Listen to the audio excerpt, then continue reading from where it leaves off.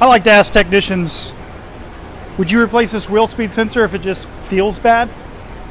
No, it has a specification, right? If it's between 1500 and 2500 ohms, it's most likely good. That's what the specification is. The manufacturer gives us the specification. Air conditioning is no different. The manufacturers will give us the specification on what it's supposed to do for performance on given days. So let's see how to do that. All right, let me show you real quick how to fill out the AC performance sheet. At the top, it's asking you for your ambient temperature. So today is 90. And the humidity. The humidity I put for 30 here today. You can use a humidity probe, or you can check the weather on your phone and get the local humidity, get you pretty close. All right, and then we got a checklist. Are the AC filters clean? Yep, we got a prep today, so there are no fault codes. You know, inactive and active, they can all affect performance. And if the compressor clutch does not come on, it gives you a couple things to check also, clutch gap and voltage and whatnot. Our AC does run, so I'm not going to bother with that. The most important part of the sheet is right here, the conditions. Freightliner says that if you do all this, it's this temperature, this is what we should get out of it. So you have to have the hood and the doors open, allow the system to stabilize for 10 minutes. Usually if the clutch starts cycling, you know, in 5 minutes, then I can start taking my readings. 10 minutes is just a baseline. Engine idling at 1500.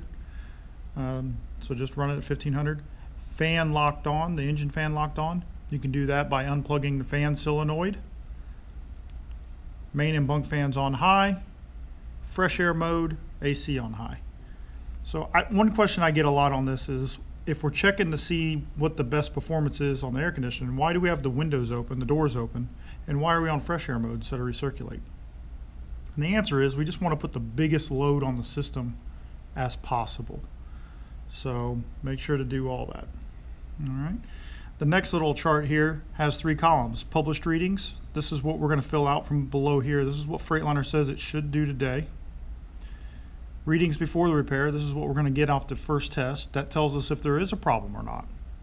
If you do find a problem and fix it, then you fill out the third column, readings after the repair. Because we don't want to turn a truck free if it does not pass. If it never passes, there's still something wrong, right? So in order to figure out what the readings are supposed to be, we go to published readings and we go down here. So the first column is ambient air temp. We had 90, so that's all this area here. And then it asks for the humidity. So I got 25, 50, or 70. So I'm at 30, so I'm going to pick the 25. So I put a star right next to the readings I want. All right. So it's saying my dash temperature should be 46. 46 is usually a hard number to hit. So I usually tell my guys go plus or minus 10%. 10% is 4.6. We'll just say 5. So 46 plus 5 would be 51. 46 minus 5 would be 41. So I'm looking for somewhere between 41 and 51 for my dash outlet temperature. All right, go across. My high side is going to say 165. Again, hard to hit. So I'll just go plus or minus 16 on that, because 10% is 16.5. So that is high side. So we'll do plus 16 first, which would be 181. Minus 16 would be 149. So on my high side pressure, if I'm between 149 and 181, I'd call it good. And then on my low side is plus or minus 23. And I would usually go just plus or minus 2.3 on that. So we'll just say 2. So 23 minus 2 is 21. 23 plus 2 is 25. And then the next column tells us, should the clutch be cycling?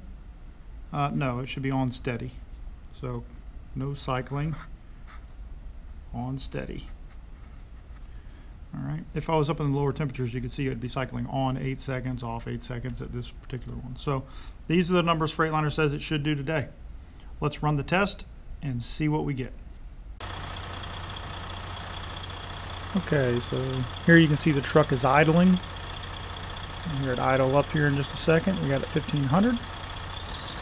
Now what you want to watch is you want to get the lowest reading off of the low side. You want to get the highest reading off of the high side. So if you have little fluctuations, just get the lowest on the low side, the highest on the high side. All right, remember what we wrote down on our performance sheet. This is what Freightliner says it should be today. Let's start matching it up. Our temperature is dropping. It's already in range, but you see it's still dropping. I like to get the lowest temperature out of the dash. The high side's reading about 155, 160, and that's in range. Low side's reading about 25, and that's at the very top end of the range. So everything is falling into spec here already, and it's only been running for just a few minutes. Clutch is on steady. So in this situation, I'm just going to write in the sheet. So where my before readings, I'm going to write down the lowest setting there on the thermometer, which is going to be about, I think it gets down to about 45. Write 25 on the low side, and I'd write 155 on the high side. And I'd scan it in the repair order and say no problem found. And the AC performance sheet is proof of that.